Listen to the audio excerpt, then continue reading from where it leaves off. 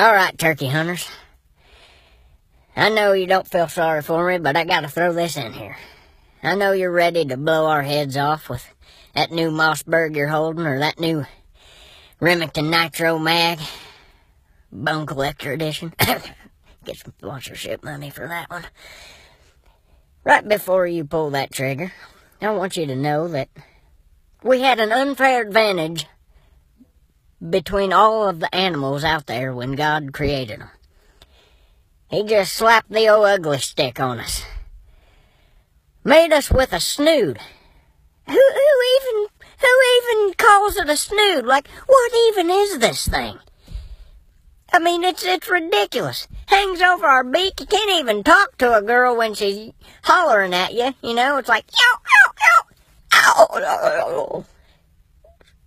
Just beating off my beak. I mean, slapping off my beak. Said that one wrong. It's just in the way, folks, is what I'm trying to tell you.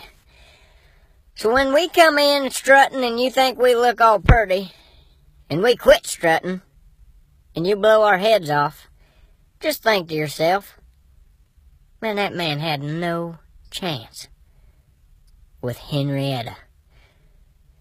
And maybe I'll feel better as I'm going on to the Lord to explain to him why he made us so ugly. He stopped loving her today. They placed a shell in his head.